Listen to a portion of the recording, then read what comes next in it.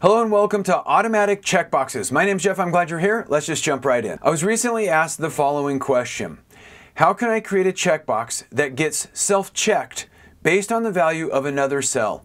And I'm going to answer that question in this short video. Exercise 1. Microsoft recently introduced the checkbox control. This is a recent update, so depending on your version of Excel, you may or may not have this checkbox control. But basically how it works is you select the range and then you insert a checkbox. Now this checkbox is in the cell, and we can manually check these or uncheck them as desired. And I like to think of this really as simply a format that's applied to the cell. And the format controls what we see, just like other cell formatting, but behind the scenes, the stored value is a Boolean true or false value. In other words, when I select this cell and I look at the formula bar, I can see that it is stored a value of true. And if I select one that's unchecked, I can see that the stored value is false. In fact, if I were to just type true, true, false, false in some cells, and then apply the checkbox, we can see that's exactly what happens. So I like to think of this checkbox as really a cell formatting, and when we check the checkboxes,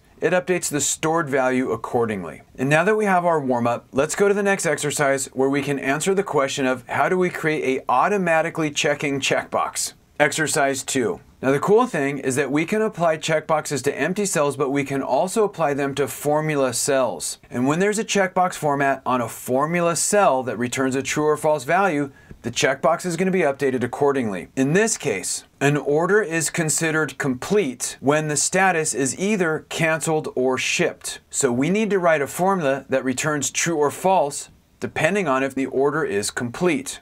So let's start on that. Equals. Does the value here equal canceled? Enter. Let's fill this formula down.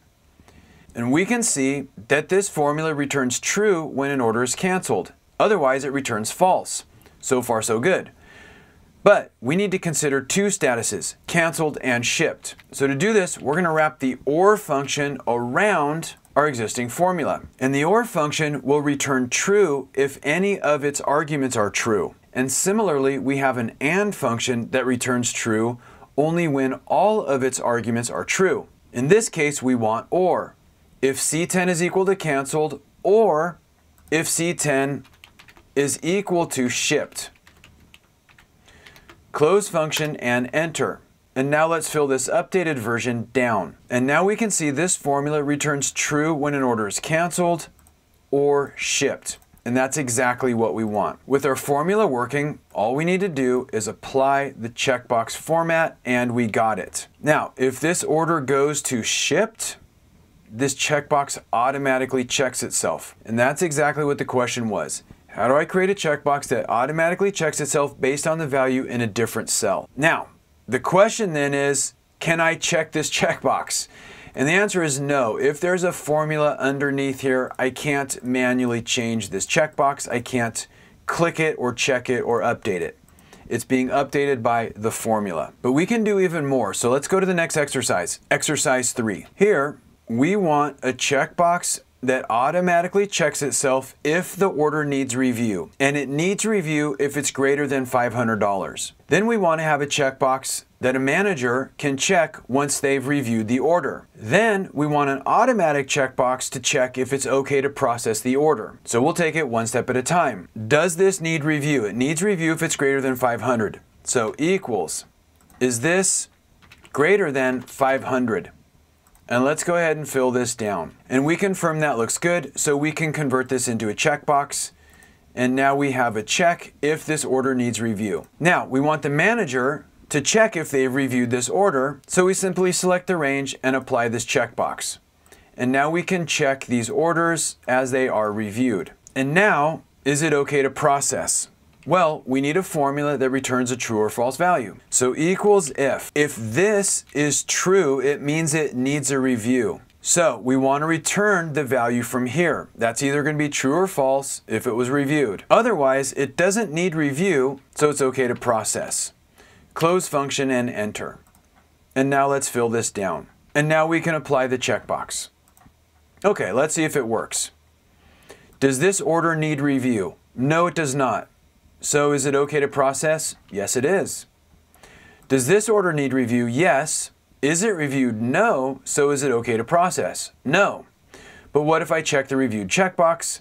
Then it's okay to process. So far, so good. Does this need review? No. Is it reviewed? No. Is it okay to process? Yes. Does this need review? Yes. Is it reviewed? No. So it's not okay to process. And we can see that is true for all of these. But once we review it, then it's okay to process. So that's how we can set up a checkbox that gets automatically checked based on the value in another cell or in other cells. When there's a manual checkbox, when we check it, the stored value gets updated to true or false. And if we apply the checkbox format to a formula cell, it automatically checks itself when that formula returns true. Hopefully this is helpful. Thanks for joining me. Have a great day. Hey Excel user, if you ever need to create summary reports, check out my Pivot Table for Beginners video. It starts at the beginning and shows how to store the data transactions in a table and then how to summarize those transactions with a pivot table report. I hope it helps unlock the incredible power of pivot tables. This video is a production of Excel University.